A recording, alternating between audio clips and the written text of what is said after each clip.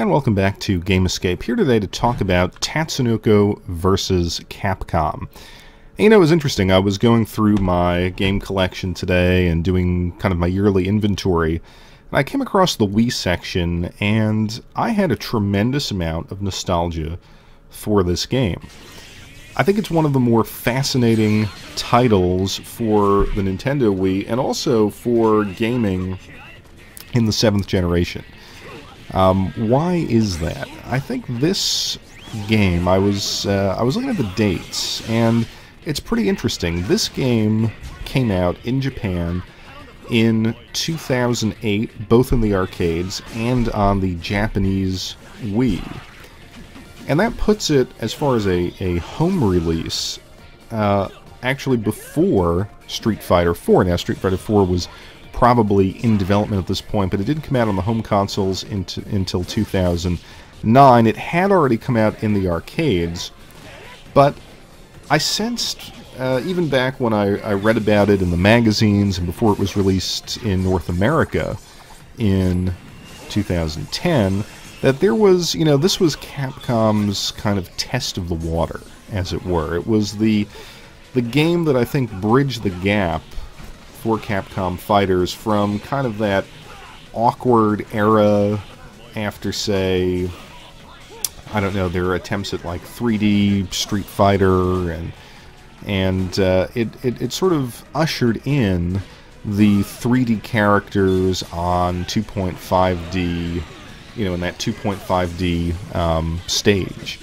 and it certainly set the tone for what they were going to try to do on the 7th console generation. This was the forerunner to Marvel vs. Capcom 3, and it felt that way when I was playing it. I played it initially back after its release here in the States. I want to say I played it in a store. I remember playing it in kind of an independent video game store, and being really surprised because I had a prejudice against the Wii at that time. Thought it was, you know, just for kids. There were no games that I really wanted to play, but I definitely wanted to play this one. This is what drew me in, and it is really a terrific fighting game. It's a little bare bones by today's standards. You have a time attack mode, an arcade mode, an online mode, which I'm guessing no longer functions because the Nintendo cut online support for the Wii. But it, you know, it doesn't need to be more than that. It's just a classic Capcom, you know, home arcade game, basically. The only thing you're really working for in the arcade mode is to unlock characters, and it's really a great cast of characters. Now, I say that not having been a fan of these Tatsunoko characters. Quite frankly, I don't know who any of them are. To me, they strike me as 70s anime or manga characters. But I think one of the measures of a great fighting game is that they make the characters interesting to play, and they communicate something about those characters through their movesets. And certainly in this game, Capcom succeeds in doing that. Each character is interesting to play. They feel different. They feel exciting, and not only to pull off the moves, but to have, you know, battles against each other. So I found myself just on my initial playthroughs just really going through and trying everyone out.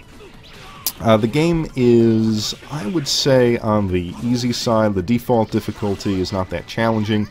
If you knock it down beyond the default towards the, you know, 1 or 2 star settings, it becomes essentially a training mode. The computer puts up almost no fight, which incidentally is kind of good to test out the movesets of all of these Tatsunoko characters with whom you may not be familiar. If you boost the difficulty all the way, I don't know how many stars that is, but basically put it on its hardest setting, it becomes extremely challenging, particularly these large characters that you have to fight that cannot have a partner because they take up a good bit of the screen. So this was, you know, this was the start. You're tagging out, just like Marvel vs. Capcom 3, and I guess the ultimate version of that. The fighting feels really crisp. It is a simplified fighting system, certainly. You have strong, medium, and weak strikes, and then based on your joystick input, it's going to determine whether those are punches or kicks. It has even a more simplified mode with the Wiimote, which I couldn't get into, didn't like at all. Probably the best way to play it, as with any arcade game, is with a joystick. And it had its own, I believe it was a Hori fight stick, which I don't have.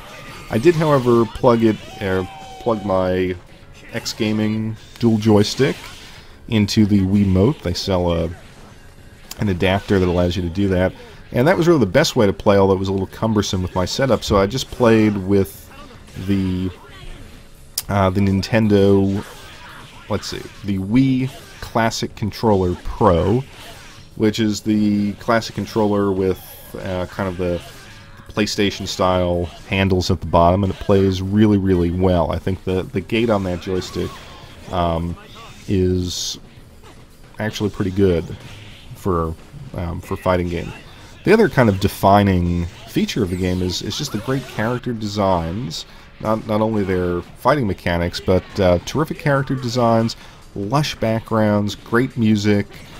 Obviously, the Wii was kind of compromised being in standard definition, and it just never looks great on an HD screen. But this is one of the games that really, I think, makes the Wii look as good as it can look, and just a lot of crazy backgrounds.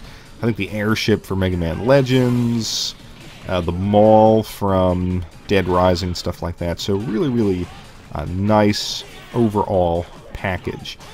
And again, it's the historical significance that makes this game so interesting. It's hard to believe. A lot of people said that, the 7th generation consoles, PS3, Xbox 360, this was the revival of the fighting game scene that we enjoyed in the early 90s, and it was Street Fighter IV that did that. But this game, at least as far as the home consoles are concerned, came before, and I think really sort of showed us the path that is now taking us towards Street Fighter V. So as the Wii becomes a retro console, if you want to call it a retro console, or simply a collectible console, I think this is one of the games that people will gravitate to because it is truly unique. So let me know what you guys think of Tatsunoko versus Capcom.